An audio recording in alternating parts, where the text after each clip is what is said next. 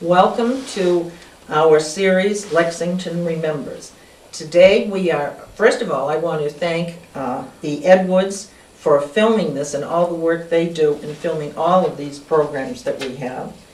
And I would like to introduce Suzie Berry, Chairman of the Lexington Celebrations Committee, and Paul Jenkins, who is a board member and has been a board member for a long time. So, to start off with, we want to look at this Lexington's Town Celebrations Committee. Could you just, either one of you, give a brief summary of what the responsibilities are, or what are the goals of the Town Celebrations Committee? We are a committee under the auspices of the Board of Selectmen. We are all volunteers. Nobody on this group is paid in any way. And we have a large committee which consists of 11 members, which all have voting privileges. And we also have a subcommittee of up to 15 members. Right now we only have 5 people on that committee. And we were formed to carry out duties relative to the appropriate celebration of Patriots Day, Memorial Day, and Veterans Day, which includes parades and ceremonies and other events that we do. Okay. Let's look at some of these these celebrations and so forth, because as I said, I don't think people realize what goes into it. So let's start with Veterans Day. All right? What do you usually do as a committee, or what are your responsibilities? And how many people of the town are involved in this? Well, Veterans Day is unique because it always takes place on November 11th, whereas Patriots Day is usually the third Monday in April, and that date can vary. We don't always celebrate it on the 19th. Okay. And Memorial Day, as you know, that date changes as well. So Veterans Day is always celebrated on November 11th. We start the morning out with a parade, but during the parade we make several stops at the monuments in town to lay wreaths and remember those who have gone before us. Before we get in the past we've been going to the Battle Green for ceremonies, but now we go into after we do the parade, we go up and around the green and parade back down to Cary Hall. We have ceremonies inside Batten Hall. In most recent years we've instituted an essay contest among the middle school and high school students, where they're presented with several essay questions which they're asked to answer. We also, for Veterans Day, just last year brought back the Veterans Breakfast. It was very successful. That's typically held the week before Veterans Day. And for this coming year, it will be the first Saturday in November in Kelty Hall at St. Bridget Church. And we have a speaker and a breakfast, and it's a great event to get all the veterans together, camaraderie, swap stories, and things like that. Yes, because last year was the first year that we did this. You did this, and the veterans were so appreciative. It was just wonderful to see. Yes. And you had the help. Now the food came from Neilio's. Yes. We worked with Neilio's, and they provided a wonderful breakfast for us. Yes. We had a speaker, Representative Hank Naughton, who is a state rep and also serves in the Army Reserve, came and was our speaker. We also had cards that the elementary school children made in class, and we presented those to the veterans. And several local merchants were very generous and gave prizes towards, we gave out several door prizes. And it went over well. I mean, they were just thrilled. Oh, it was great. It was great. I would say the hall was probably 3/4 full, and this year we're going for hopefully to sell out. Good, good. All right, Veterans Day. Let's go to Memorial Day. What does this committee do for Memorial Day? Well, that's the day where the graves, as we know, nationally the graves are decorated to honor those that have gone before us in all the wars, and we make it a point to visit every town cemetery where there's veterans there, and wreaths are placed at various graves, including a wreath that's placed at a Medal of Honor recipient in the Monroe Cemetery, and then Sam Doran has expanded that.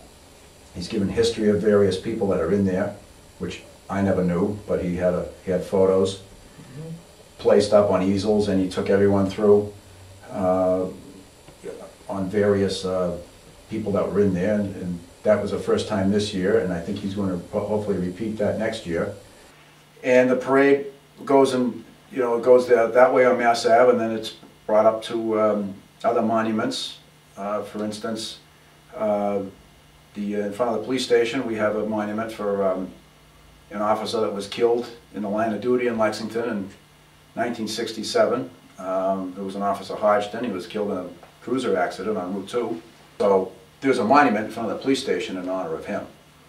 So then after the wreath is laid there, it moves up to the USS Lexington Memorials next to the Buckman Tavern. And then it moves into the old burying ground where a wreath is laid at the grave of Captain Parker. And then onto the battle green itself for a ceremony there and a wreath laying at the flagpole. So it's quite extensive, and it covers just about everything. And it's always a beautiful day, and it was this year.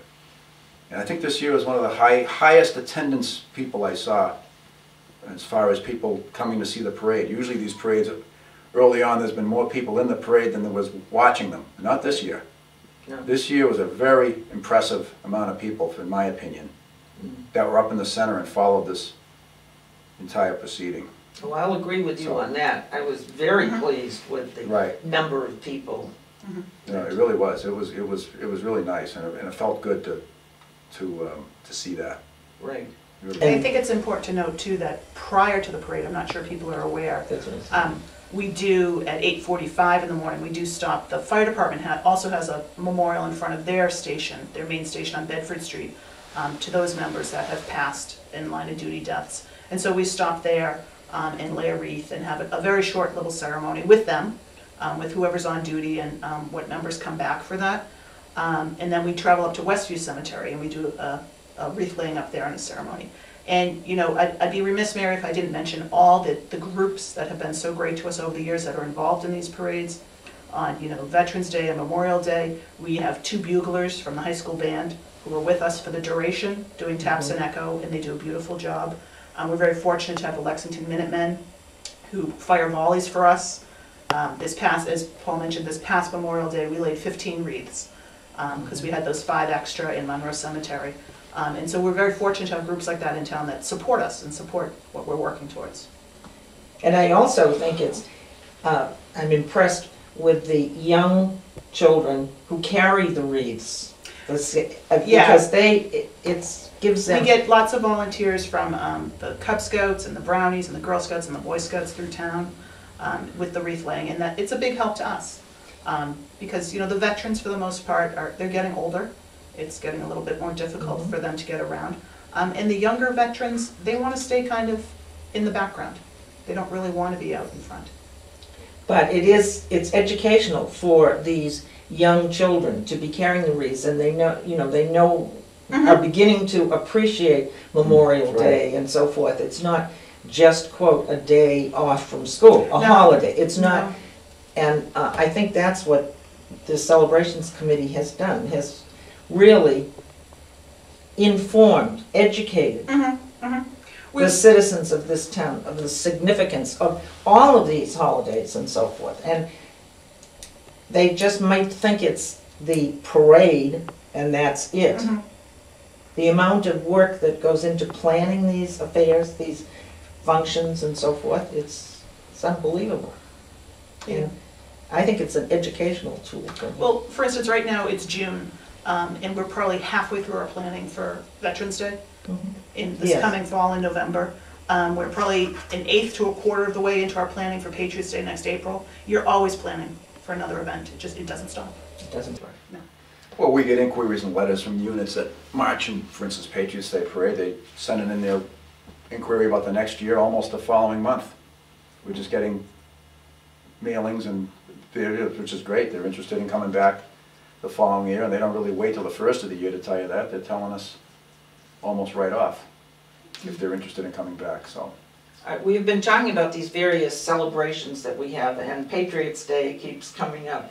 And some people may think that, well, Patriots Day, all the committee has to do is put on the parade, so to speak. And there's a lot involved, and a lot of your committee works, many members of your committee work very hard to make the whole Patriots Day celebration. So would you be willing to share with us all of the things that go on surrounding Patriots Day? And what are some of them? It's not just a parade. No, it's not. It's not.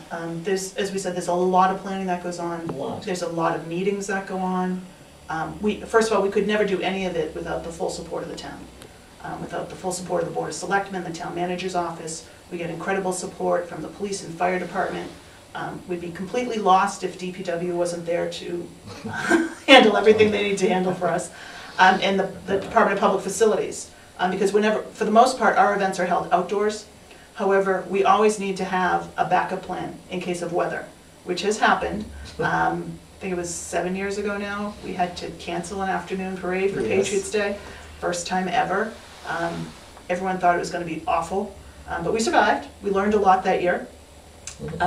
And so there's just a lot that goes into the behind-the-scenes planning. On the committee, most of the members are in charge of one specific area. For instance, Paul is in charge of our vehicles. Sandra Lucente is in charge of our floats. We have people who are liaisons to the scouts and handle, we have parade ambassadors that carry the banners because we have outside businesses that help sponsor the parade. I mean, I should say at this point, we are a town committee. We do have a line item in the town budget. However, that amount of money does not even come close to covering what we need to cover in terms of costs for our events. And so we do reach out to the community for support. And we've had some wonderful relationships with local businesses that have donated to us in support of the parade and what we do. And that feels good because the groups that come to march in the afternoon parade, some of them come for free and some of them don't. They have significant costs in terms of transportation to get here and equipment and uniform upkeep. Some of them are just looking for a stipend and others are looking for some serious money. So it's always a challenge to meet that, but we've done pretty well meeting it over the years. So Patriots Day as a whole for us, Yes, that's. you don't sleep much. You do not sleep much. It starts very early Monday morning with the reenactment. Committee members, we help facilitate the battle reenactment. So the committee members are typically on the battle green between probably 4 and 4:30 in the morning, helping out in facilitating with guests and things like that. And from that we flow right into the morning parade, which steps off at 7:30, and then right into the morning ceremonies, which are on the green following that. And then you might get a half an hour break or an hour break to go grab a pancake or two at one of the wonderful pancake breakfasts and change your clothes, because typically you've dressed really, really warm for the reenactment. And then in the afternoon it's warmer, so you need to dress lighter. So you change your clothes, and then we're in East Lexington by 10:30, 11 o'clock, setting up for the parade. The parade, we line it up in order, starting at Mass and Maple Street, and it goes back as far as it needs to go. This past year, there was a point where the front end of the parade had just gotten to Mass and Wortham, like by the town pool, and the back end of the parade was just leaving Mass and Pleasant Street, the Rotary at Wilson's Farm. So the parade does cover the entire length of the town. And that would have been a wonderful thing to see from the air. If we had had an aerial shot. I would have loved to have seen that. But I'm impressed time and time again from, as Paul was saying, our groups. And we have long relationships with many of the groups that come to us, and that they continually say, we wouldn't miss Lexington, we love marching Lexington. This one always takes me by surprise when they say, you're one of the best run parades around. I'm like, really? But we work really hard at it, and we're proud of it. We're proud of it. Some of the deep relationships we have with the units, for instance, is Norwich University has been coming and marching in Lexington for over 50 years. They had an alum that lived in Lexington that always wanted them to come and facilitated them coming. And so that they came, I think, almost for 50 years straight, then had a few years off, and then they're back with us. The Immaculate Heart of Mary Band out of Still River, under the direction of Brother Peter. Brother Peter grew up in Lexington. He grew up on Grove Street. That's the connection. Yeah, he grew up on Grove Street by Estabrook. Because I always wondered, why does this band come to Lexington? That's why. The Worcester Fire Pipes and Drums. Our fire department reached out to the committee right after the big Worcester fire, where they lost 6 members, and they said, we'd like to give them something fun to do. They have played at so many funerals. We love the Lexington Parade. We'd like to invite them. And so they have been coming every year, except one year they weren't able to make it due to staffing cuts. But they come every year. They love to come. They love the camaraderie with the Lexington Fire guys. So that's great. I just learned this year, New Liberty Jazz. The guys, the New Liberty Jazz band on the fire truck, Yes. one of the guys grew up in Lexington. Oh, is that why? Yeah, I believe it's Jim grew up in Lexington, so like, we'd never miss it. You know, and you don't There's realize. connections you don't even realize. No. It's become a tradition. And then you find out afterwards, and, you know, you say, well, why didn't we know that earlier? Well, somebody knew, I think Yeah. it just gets dropped along the way, but, you know, and to a lot of people, you know, I check back with some of our Lexington-based groups and say, how are we doing? You guys march a lot of parades, how are we doing in terms of other parades? And they say, you're one of the, you know, the best run parades, everybody loves to march Lexington. You know, and that was evident back in 2000 when we had the 225th Right. anniversary of the battle. Right. And there were so many British reenactor groups, if you remember, Yes. that came. And that after they did the reenactment, they all marched across the green because it really meant something to them to be in Lexington, to be on the battle green, and to be a part of all that. Well, that was the year they had the encampment at Lincoln Field. Yeah, So Yes. they needed to put them up, so they all camped out in Lincoln Field. There was probably 700 of them, they estimate. yeah. So when Wow. the British did the actual, the regulars did the arrival on the green for the reenactment, it was waves of them coming on the green. So it probably was almost that way that many years ago, in 1775. It was unbelievable to see. It was probably close to 700 of them that marched across the green. I mean, only a certain amount of them took part in the actual battle, but then the Right. rest of them just marched across. And Right. They staged them on Mass Ave, and after the battle was over, they all Yeah. just marched across. they did. You know, and it's So kind of... that was probably pretty realistic when you think about probably what happened then. Right. But though that was, we knew it was going to be good because that many had come into town to do that. So that was Yeah. pretty rare, and I don't know if it ever has really been able to repeat itself since. But You have that was really good. You have to be really careful, though, not to become complacent, because we live here, and it's, you know, the history's right here for us, and people Right. travel from so far away to come and see it and be a part of it. But the interesting thing, as far as the parade is concerned, is we have something new and different every year. So it's really easy to kind of stay engaged. You know, this past year we had the Oscar Mayer Wienermobile. I mean, that one was just kind of a whim. I said, you know, I'd like to get that, so I wrote to them, and then about a month ahead I got an email and said, yeah, we're coming. It's like, oh, to Little Lexington, you know? Then you had the LL Bean. LL We had the Bean. had LL that Bean one? boot, yeah. Yes. Yeah, because we're the beaniest So, town in America. If you could get things to spice things up from year to year and make it different, people can't say, well, it's the same old parade. Well, it's not. And No. they can't say that because it's not the same old parade every year. Well, the best problem I've ever had, and it wasn't even a problem, was this year we had the Londonderry High School Band from Londonderry, New Hampshire, and they've never been able to, we've wanted them for years, and they could never march with us because New Hampshire has the following week off from us for school vacation, Yes. so the kids are in school. But because the parade was on Sunday, since it was the 300th anniversary as well, they could be with us. And the parade's in motion, and I'm making my way uptown, you know, in our little golf carts, and it comes over the radio of, we can't get around the Londonderry Band, they're marching side to side. Now, Mass Ave, you know, this Yes. was down by Monroe Tavern. I mean, it's pretty wide down there, like, we can't get around them. They're marching 10 across, 10 or 12 across. And it was like the best problem to ever have. I'm like, oh, this is fabulous. But then as a committee, we got really concerned because the parade route goes down Harrington Road, which is, you know, much smaller. I'm like, how are they gonna do that? But there's such a professional organization, they just give a command over their headsets, and the band just condensed, and they went down Harrington Road, and then widened out again and condensed again.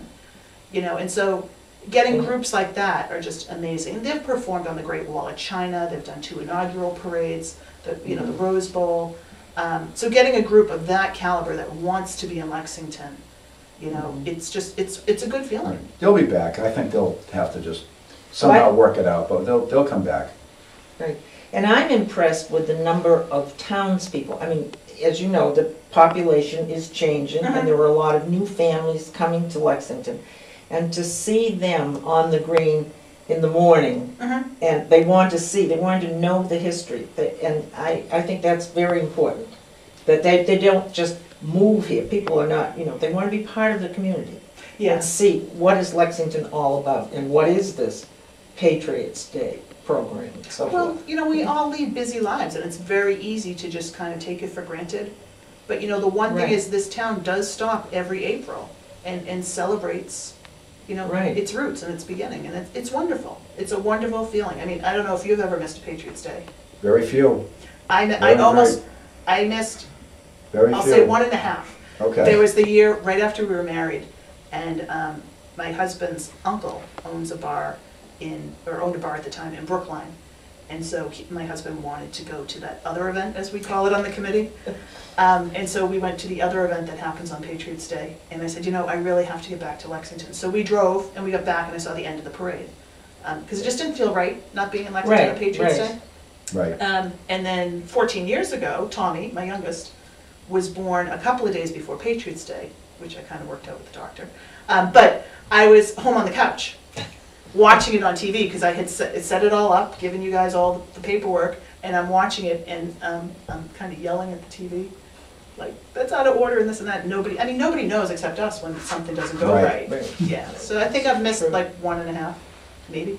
Well, just the crowds you get, even on days where the weather's not so good, and we have some pretty cold, raw days sometimes on a Patriots Day, but when you look at the crowd of people up in the center watching the parade, there's a lot of people that feel the same way. It isn't right not to be there, Right. regardless. So, no matter what the weather, you know, for the most part, it's very, very, very well attended.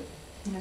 You know, when you get a nice day, well, you can bet, you know, you're gonna have, you know, very large crowds, and then when the weather isn't so great, you still have very, very respectable crowds in the center of town watching the parade. It just doesn't, that hasn't changed. Well, talking about weather and influencing things, remember when we had the Veterans Day that it poured Yes. rain, and then we just could not have the parade, we could not have, so we moved into Cary Hall. Yep. And ever since that time, we have had services in Cary Hall on Veterans Day.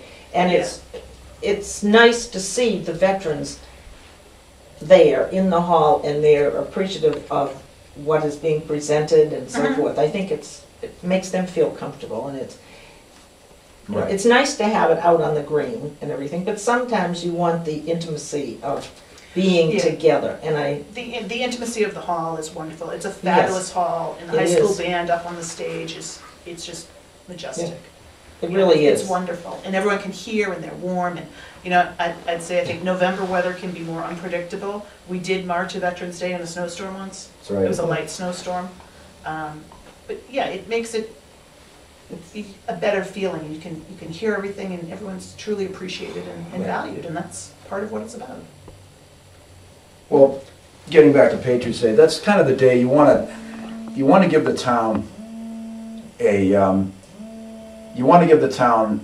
a fun day, and everybody needs, you know, to be able to come together, and again, people from outside town and even outside the country come to it as well. So, you know, everyone deserves a great day, and it's, to me, seeing everybody enjoy it and have all this fun is, you know, that's my reward, is being able to do this and allow, and just let everybody just enjoy this and see history being made and remade. And it's just, you know, everyone's in a great mood that day, and it's just so nice to see everybody really get a kick out of everything that goes on. And then when we have these new units in the parade, we're really trying to see everyone's reaction to it, like the mummers in the This year the mummers were in the afternoon parade. Yeah. And, you know, all the reaction is everybody saying that, and again, the Londonderry Band is just, to be able to have these nice interjections, you know, you know, we're not sure ourselves what they're gonna look like, or we just know they're gonna be good, but then how good, and then when they arrive, it's like, oh my gosh, look at this. The reactions is a big part of it. I Yeah. remember the year that the women's hockey team won the gold medal in the Olympics, and we honored Vicky Mosession that year in the parade. Oh, yes. And to see her come up the avenue in the convertible, and she was sitting on the back, and she was seeing people she hadn't seen in years. You know, and then fast forward probably 10 years, and we honored Kathleen Riley, who grew up in Lexington, went on to have a career in the Navy, was working in Washington, D.C., and she was named Navy Reserve Officer of the Year. And so she came back to Lexington, we honored her in the parade, and I remember her jumping out of the convertible when she saw someone she hadn't seen since like elementary school or middle school in the crowd. And just the reunion they had on the side, then she jumped back in, and the parade kept moving. But that type of unexpected joy, and it's wonderful to see. It's absolutely wonderful to see. Well, Mary, you were on the float this year. Yes. The We Are Lexington this year was the theme of the parade. And we tried to encompass people who have been part of the fabric of the town, not necessarily out in front, but kind of behind the scenes people, all ages and It was everything. very nice. And so what was that experience like? It was really nice because we were all talking on the float to one another, and now, why are you here? And we discussed, and they were very pleased to be. Yeah. And I was too, honored to be with this group of people who have contributed quietly or whatever to the town. Yeah. And the meaningfulness of the people that, and everybody enjoyed it. I mean, But the reaction from the crowd must have been the wonderful. reaction from the crowd and the reaction from within the group Yeah. that was there, the interaction was really fantastic. And it was nice to see. And It sure was. it really, that was a very nice gesture. That really worked out well. Well, as a committee, we didn't feel, it was a significant year. We were celebrating Patriots Day and the 300th anniversary of the town. And we didn't feel there was one person or one group that represented all 300 years. That it's taken a lot of people to get us to where we are. And they've all, some are a little bit more in front, some are a little bit more behind the scenes, they're of all ages, all ethnicities, and that's what we are as a town. Yes. It really is, and that's how we got where we are, and that's how we go forward. It's The important regular to recognize Patriots Day that. events really worked well into the 300th. It all just meshed very well together, and one Right. really complemented the other. It was Yeah. just really seamless. And Yeah. the 300th made it all the more fun for the regular Patriots Day events, and having the parade on the Sunday, actually, I thought worked out very nicely. Yes. And it That gave had us. its own It's- challenges. It had its own, but it was fun, it was different, and Yeah. it was just a nice, different twist Right. to it. Yeah, And, to split it up over the Sunday and Monday, it was great. It just really worked out nice. All right, And, since we're in agreement that it was the 300th anniversary was so super great and was appreciated by the town, and it was fun to do, fun to plan, to include everybody. What do you have up your sleeve to top that for next year? I can't really talk about it yet, but I do have something. You know me, I do have something, and if it works out, it will be great. We're not looking to top the 300th because No, that was not special. top, no, but, But I do, as I say to you, I need one or two new things to kind of keep it interesting, and I've got almost one. Hopefully I'll know that in the next month or so, and working on number 2, so.